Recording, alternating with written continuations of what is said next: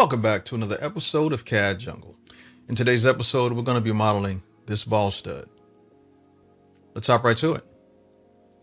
Okay. Create a new project. Let's start out by creating a new component and name it ball stud. Okay. Let's go ahead and create a sketch and let's put it on the front plane. Select the front view, click the visible plane, and let's start out by using the circumscribe polygon tool. It's going to have 6 sides. Let's give it a horizontal constraint. Let's go ahead and remove this because we don't want that dimension from the center. Okay, so let's go ahead and dimension these 2 sides. We're going to make it 12.5 millimeters. Okay. And just in case it's not set to millimeters, what you can do is go here, up here to document settings, click the drop down tab, click units, click this icon right here, and you can actually change it from inches to millimeters or whatever dimension you have set up. Okay. All right. Let's go ahead and finish the sketch. Let's go ahead and use the extrude tool. Okay. Let's bring this down to about 3.5 millimeters. Okay. All right. Now, let's go back to the front again. Select the front face, create a sketch. We're going to use the center circle tool. We're going to make this 12.3 millimeters in diameter. Okay, I'm going to go ahead and finish the sketch. Let's go ahead and use the extrude tool again. Select this circle, that profile that we just created. Obviously, we want it to be set to intersect because we're going to basically be cutting into it.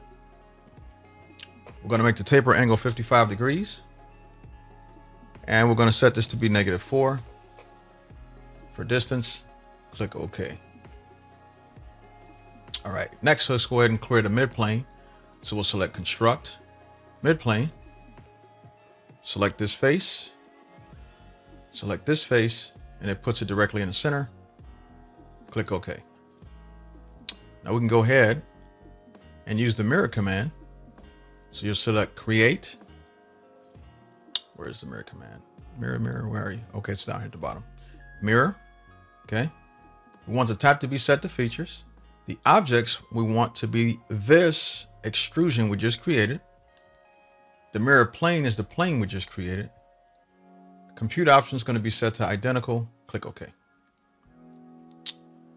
Now we can go ahead and hide that construction plane. All right.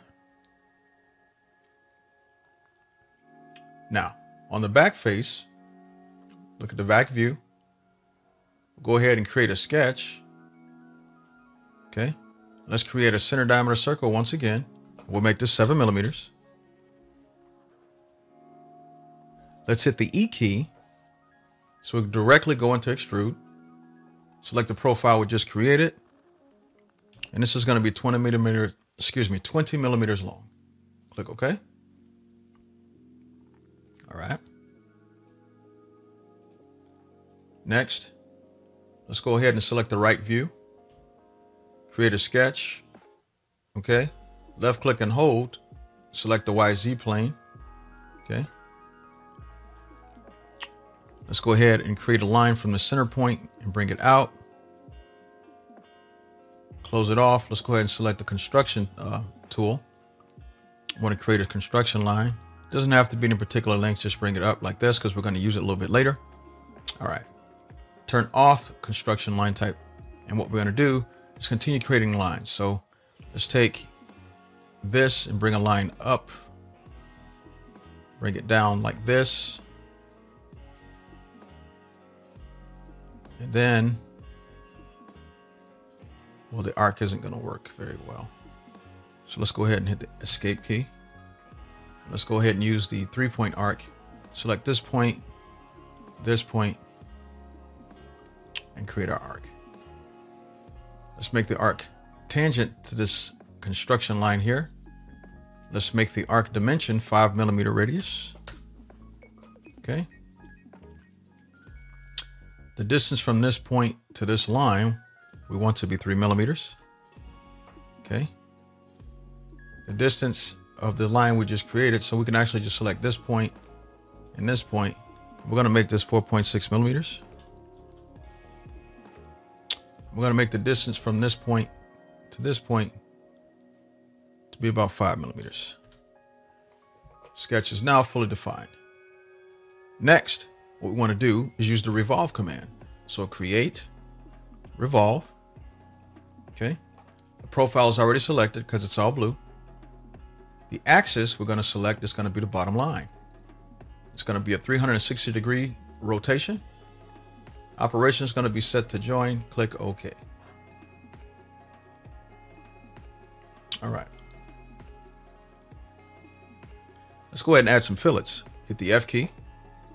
Okay, we can select this edge here, and this edge here, and we'll make this 0.5mm. Click OK. All right, let's add a chamfer to this bottom edge here, and we'll make this 0.2mm.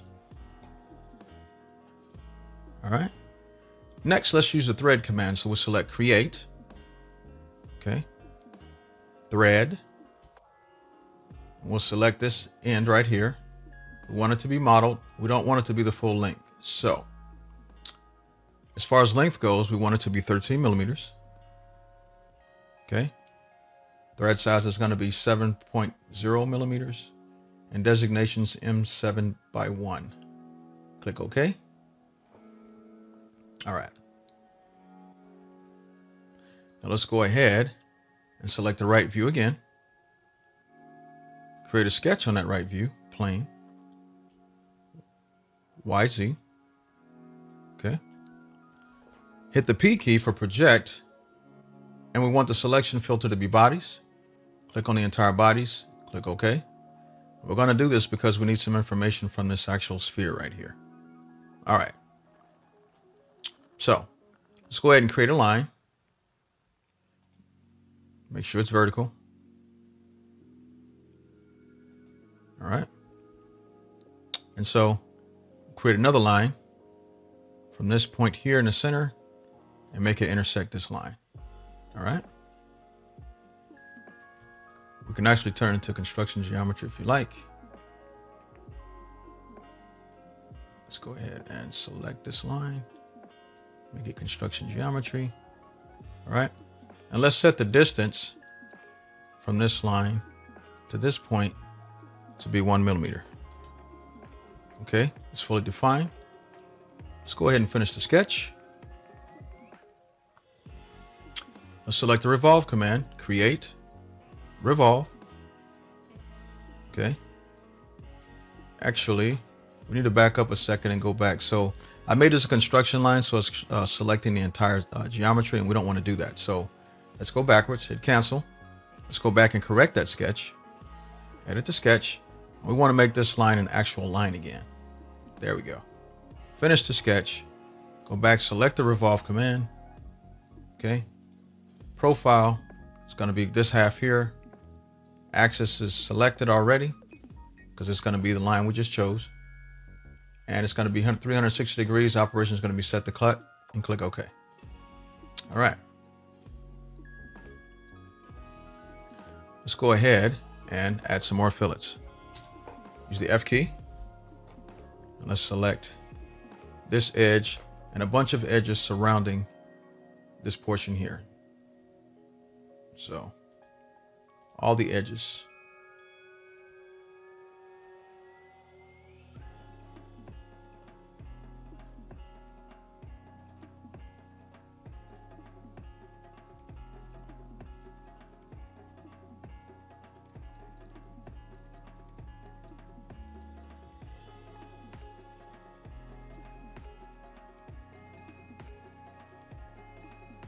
Let's just verify that all edges are selected. We missed one. Okay. Looks about right. We're going to set the dimension to be 0.1. Click OK.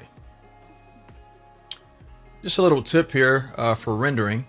Basically, when you have edges that are completely sharp, they don't render very well because light doesn't bounce off them correctly. So basically, when you have any kind of fillet at the edge, it actually highlights the edges and you can actually see the reflection. So now let's just go ahead and change. Well, actually, let's go ahead into render. All right, let's set our material. We're going to make this, let's see, stainless steel. So I just type in steel. I want stainless steel polished. All right. Okay.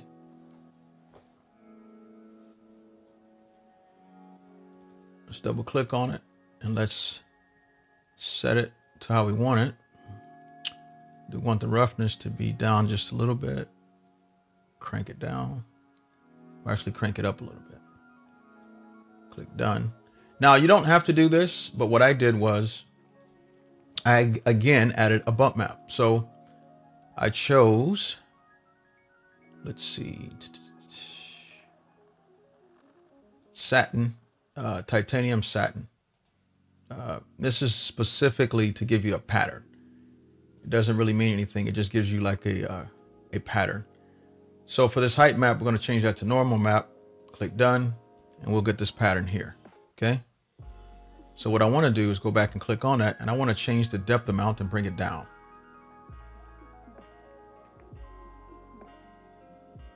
It's about right there. Okay. All right. Now, as you can see, it looks okay so far because this is actually spiraled correctly. I'm not worried about this. This is spiraled correctly, but this isn't. So what I want to do is I'm going to go to texture map controls. I'm going to select this object. Projection type, I'm going to select box. Okay. All right. Looks kind of weird, I know. So what I want to do is I want to rotate. Let me see if I can do this correctly. Rotate this 90 degrees. And it looks a lot better right here. Okay. Click OK. All right. Let's just set up, continue to set everything up. So I want the roughness to be 0.05 for the view. Focal length, let's go ahead and set that to 200 for now. Depth of field, I want it to be looking at this section here. And the blur, I want to be 0.03. Actually, 0.0. No, we can try 0.04. All right. And my environment library, I have warm light set up. And let's go ahead and let's do an in-canvas render.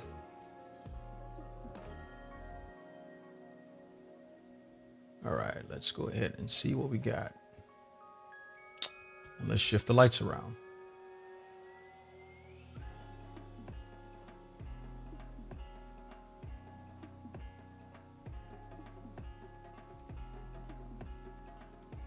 So we get something we actually like.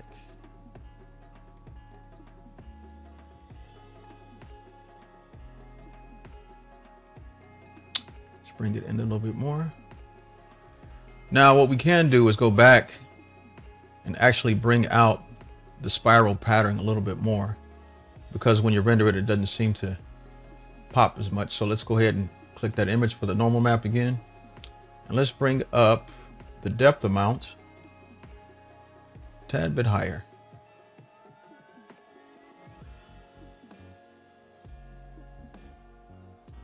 Okay, looks about right.